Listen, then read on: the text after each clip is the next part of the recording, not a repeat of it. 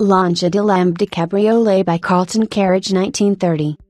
This 1930 Lancia Dilambda is a first series model 227 that is said to have been ordered new by English 2nd Baronet Sir Douglas Montgomery Bernard Hall upon his return from a trip to Italy in the 1920s.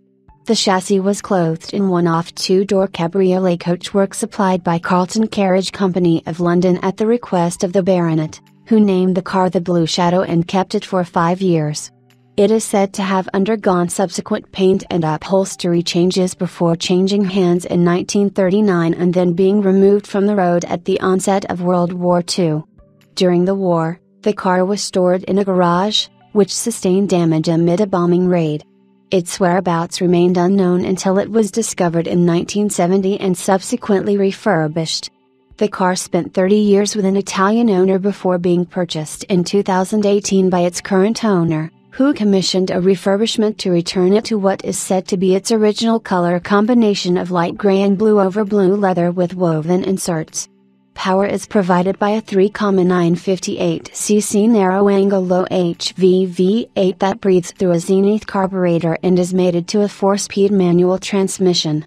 Additional features include sliding pillar independent front suspension, mechanically actuated 4-wheel drum brakes, blue painted Rudge Whitworth wire wheels, a blue convertible top, and burl wood interior accents.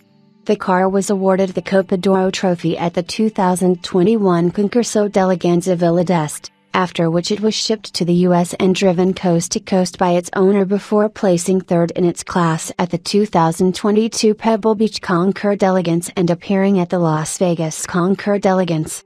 This Carlton-bodied Dilambda is now offered at no reserve on dealer consignment in St. Louis, Missouri, with copies of a hardbound book covering its history and restoration, a Milmiglia Registro eligibility certificate, FIVA and AS identification cards, owner's manuals, and a clean Montana title.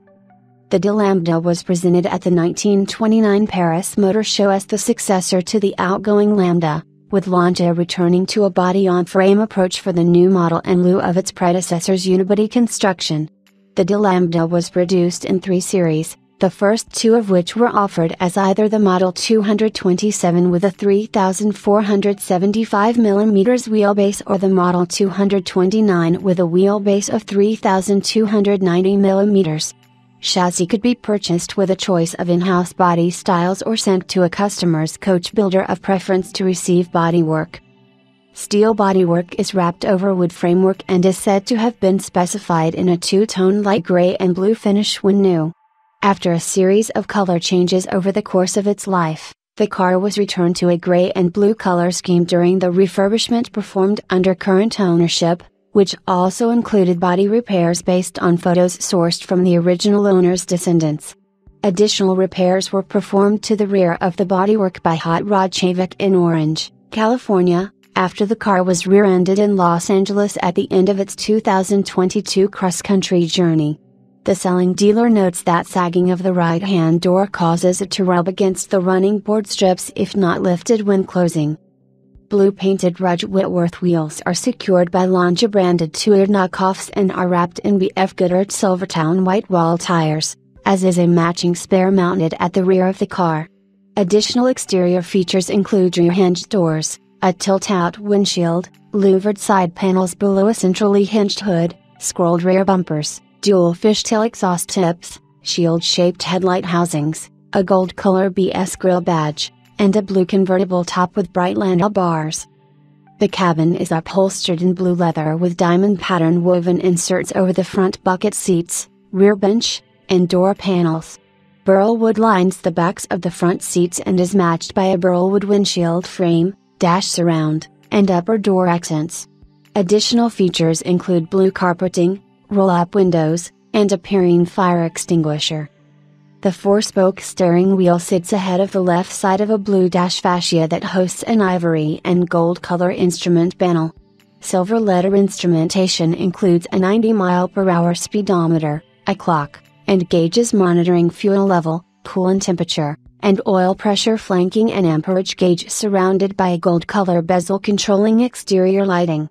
The 5-digit odometer shows 10k miles, approximately 5k of which have been added under current ownership, The instrument panel also contains a Street Christopher insignia in silver.